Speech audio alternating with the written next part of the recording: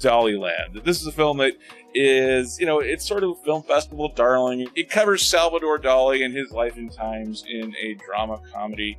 And while I'm not a huge traditional art fan, art critic, I do love art in general. And Salvador Dali's paintings, that very iconic mustache that he has. He is such a weird character that comes a little bit before my time. I don't know a ton about the art community from that generation, but everyone knows the Frida Kahlo monobrow, and everyone knows the Salvador Dali mustache. So to see a film come along that covers Salvador Dali and his life and times in a fun way, in a not too serious, I don't believe this is going to be a film that will be an Oscar contender anytime soon, but to see a take on Salvador Dali, and the fact that the name is Daliland, almost like Dollywood after Dolly Parton, but Daliland. It's a great tongue-in-cheek title for a film about Salvador Dali, which is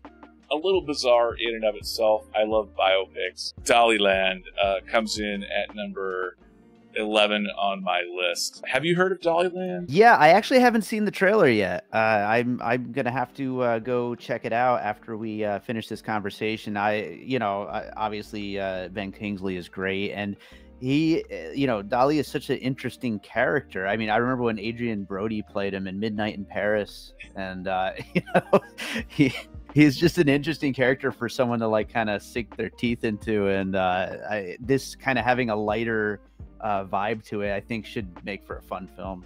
Yeah, and you're right. Ben Kingsley, he was Gandhi, right? Like he won the Oscar for playing Gandhi, including in the Marvel Cinematic Universe. He got to return in Shang-Chi. Fascinating idea of having Ben Kingsley taking on the role of Salvador Dali, and that alone sort of is why it comes out of my list. It's number 11 on my list. It is an indie movie. I love indie movies, and I love going to see indie films in theaters as much as possible. So Ben Kingsley as Salvador Dali, that kind of sells itself to a certain extent.